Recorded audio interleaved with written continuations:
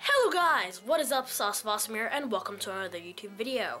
Unfortunately this is going to be a bit of a boring video, but by the way, how do you guys like the green screen in the background? I think it's pretty cool.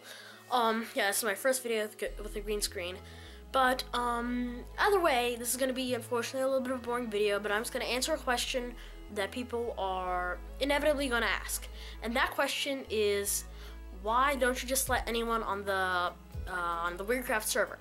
Well, the Weirdcraft server in design is just free. It's basically a vanilla survival single-player world, but with more people on it. You know, it's more than just yourself, or maybe like whoever is on your Wi-Fi with the LAN. I wanted to be able to play with my friends anytime, so that's why I made the server. But since there are very little limitations, I mean, the reason I put so little limitations on it is because I want to have freedom on the server, so they can like do pranks and stuff like that. And also because it's too much hassle to build all those stuff, have all those plugins and everything.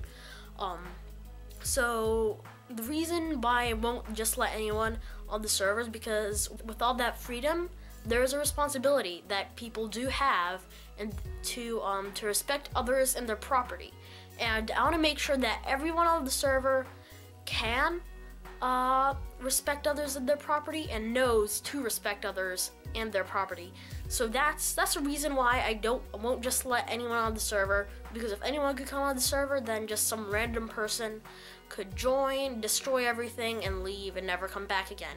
So I don't want that to happen, and I just want to pick the right people to play there and make it fun, because I don't want to ruin it for everyone. So anyways guys, that's all for this video. If you enjoyed it, or even if you didn't, please remember to give me a like button, subscribe, and see ya next time.